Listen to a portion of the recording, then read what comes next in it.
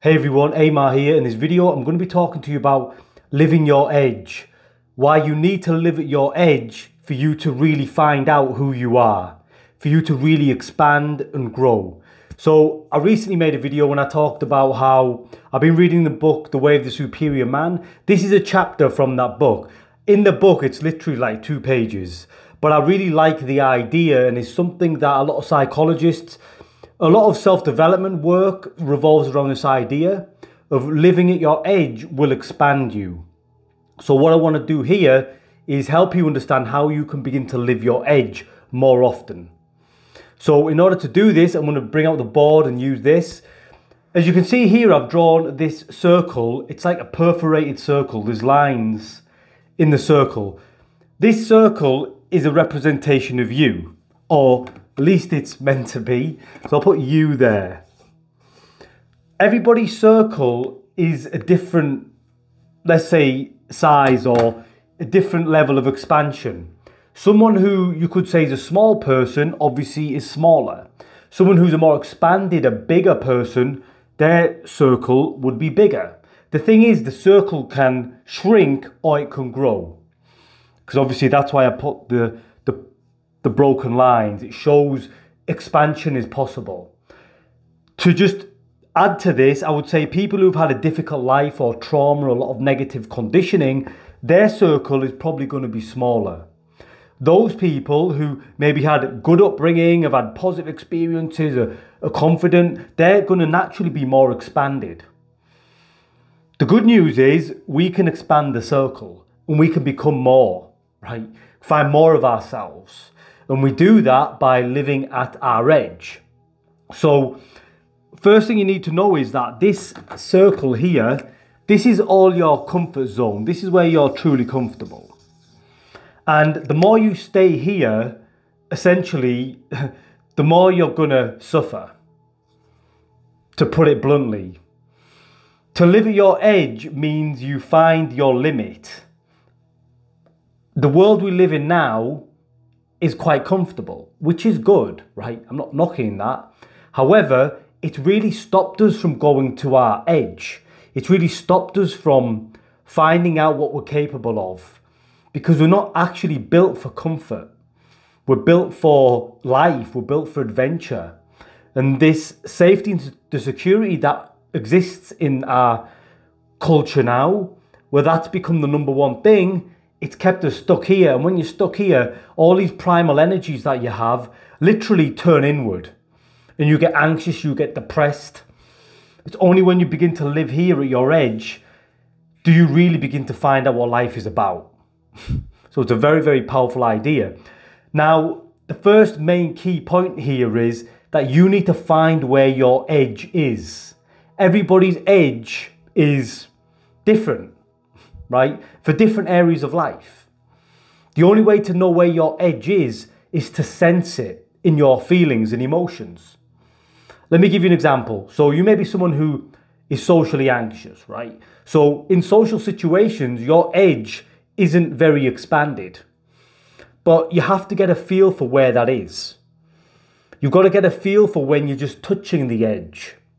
Just feeling a little bit of anxiety. Maybe it's just when you're in close proximity to someone, you feel the edge. You feel, okay, I'm approaching my edge now.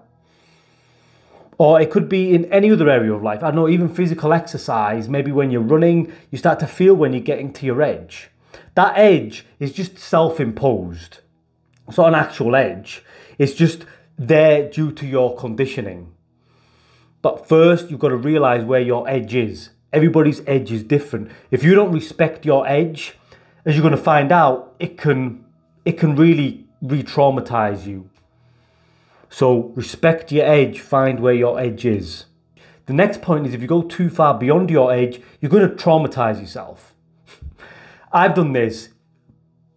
Some of you probably have, where you've felt you could do something which is way far beyond your capacity to handle it. So your edge is here, you've gone all this weird thing, I can do this. Maybe you've seen somebody else doing it. okay, I can go way beyond my edge, I can do this thing. What that will do, it will actually destroy you on some level, right? This is what trauma is. Trauma is when you experience something that's beyond your capacity to handle, which is why a lot of trauma happens in childhood. Things that happen in childhood, it's way beyond what we can deal with, right? But this happens in actual life as well. Maybe someone pushes you to do something that's way beyond your capacity, and it destroys you, literally. I've had this happen to me. So this is why it's important to respect your edge. Now, living at your edge is not an easy thing to do. I'll be honest, right? If you really live your edge, you will experience fear, anxiety, like stress. It's not a comfortable place to be, especially when you're used to living here. But don't push it too far. The more you take it to your edge and you can just get comfortable there, the more it's going to start to expand, right? And over time, you just become a more expanded person. But you have to start by just going to your edge, getting comfortable there.